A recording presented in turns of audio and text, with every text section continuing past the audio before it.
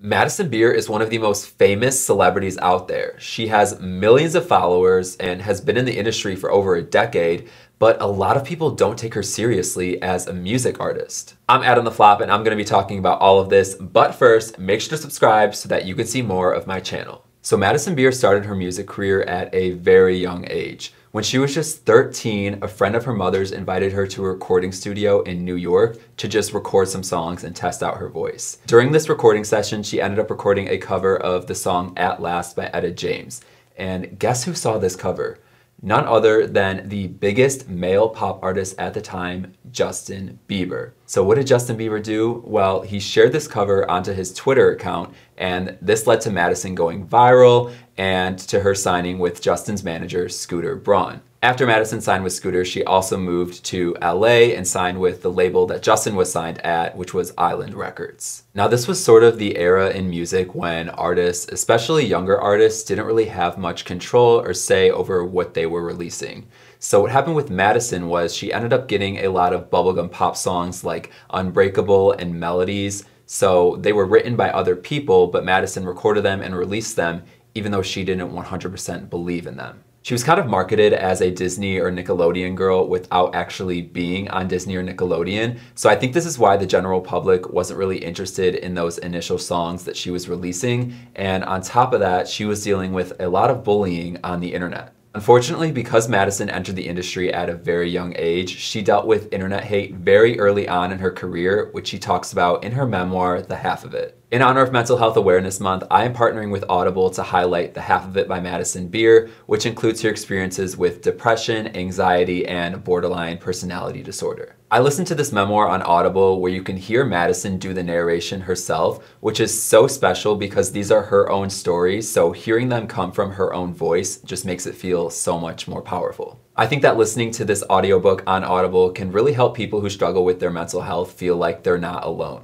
On Audible, you can listen to memoirs like this and also have access to audiobooks of so many genres like mystery, sci-fi, history, and business. You can try Audible for free for 30 days by going to audible.com/AdamTheFlop or by texting Adam the Flop in one word to 500-500. I definitely think that all of the internet hate Madison received, especially early on in her career, unfortunately contributed to people not taking her music career seriously. In her memoir, she discussed the first time she experienced internet hate, which is when she was 15 years old and private photos of her leaked on the internet. She sent these private photos to a boy from her hometown who she had a crush on, and she didn't think he would be able to do anything with them because it was on Snapchat. However, she came to find out that he had an app that automatically saved certain Snapchats that he received, so he had all these photos on his phone. He ended up sending them around and they ended up on the internet on pretty much every social media platform like Twitter, Instagram, Vine, all of that. And Madison received so much hate on each of these platforms for sending these pictures. She was only 15 when this happened, so I can't even imagine being that young and just going on social media knowing that people are going to be hating on you every time you search your name. She mentioned in her memoir that she felt so embarrassed when this was going on because she had just started a music career, so she would have to tell her mom and her whole management team that this was going on,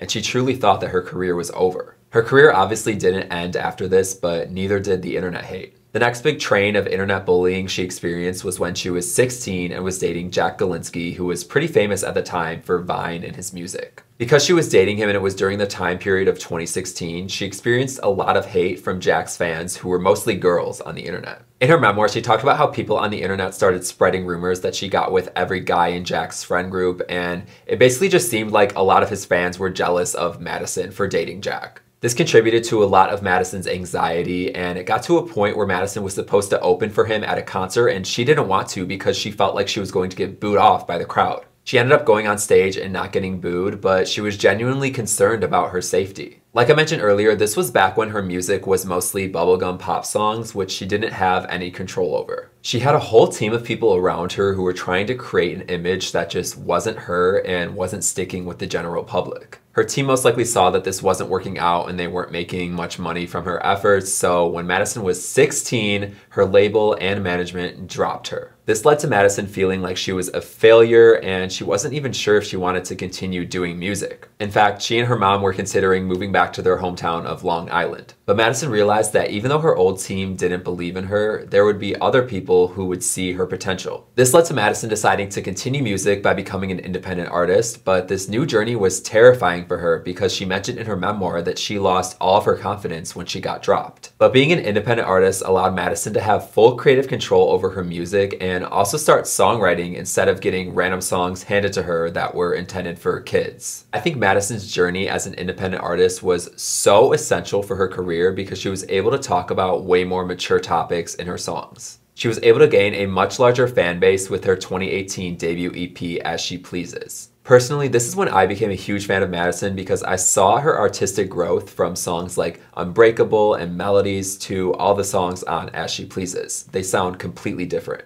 Madison had a lot of success as an independent artist, with many songs receiving hundreds of millions of streams. After a few years of being an independent artist, she ended up signing with a new label, Epic Records, in 2019. In her memoir, she mentioned that the most important thing was that she would be able to have control over her music, which this label allowed to happen. In fact, in her memoir, she mentioned that the control she had over her music allowed her to make the song Selfish a single, which originally her team didn't really want to happen. It's a slower, more of a ballad song, and her team thought that she should go with a more upbeat song, but Madison really believed in the song Selfish. And good thing that she did, because this song ended up resonating with so many people, and now it has over 300 million streams on Spotify. Selfish was part of Madison's debut album Life Support, and I feel like this album should have brought Madison's music to the mainstream, and it definitely succeeded in getting her a bigger fan base, but none of the songs charted. And I feel like this is because not enough people take Madison seriously as a music artist. She has the fans and people know she does music, but I feel like the general public just sees her as a social media influencer solely because of her following. And I think that's messed up because her music is great and it deserves to be super high on the charts. I also think that part of the reason why people on the internet who aren't her fans don't take her seriously is because of all of that initial hate she received at the start of her career. She started getting a following at such a young age, and that following wasn't necessarily due to her music, it was because she was talked about so much on the internet.